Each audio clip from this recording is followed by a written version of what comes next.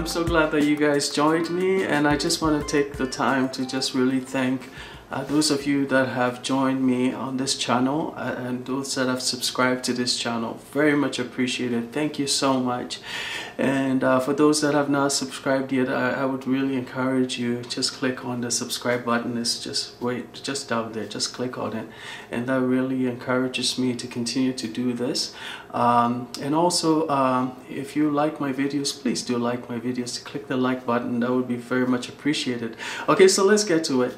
I actually had plans to do something else for this episode. I wanted to show off my eBay cameras, but somebody in the one of my subscribers that asked a question in the previous video actually made a request that I show some pictures from my Mamiya M645, the 1000S, the last video that I showed, the one that I purchased for parts, and as you guys saw in the last video, it actually worked.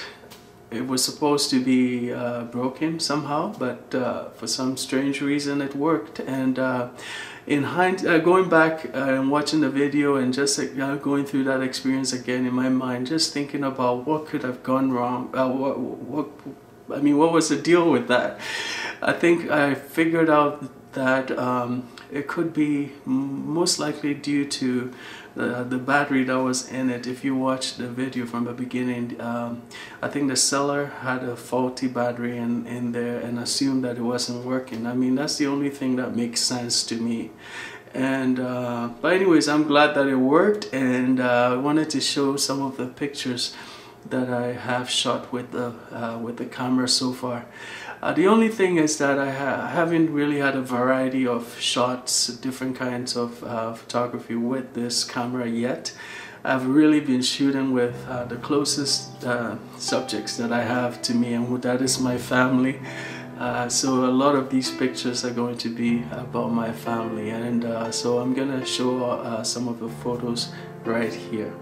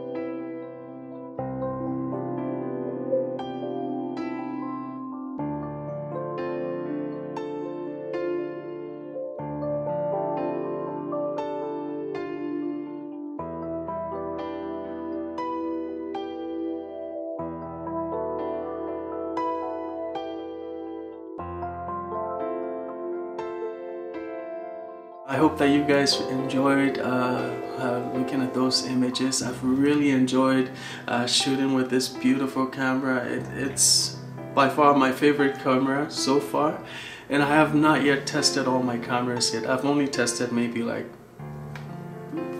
5 to 10% of my cameras.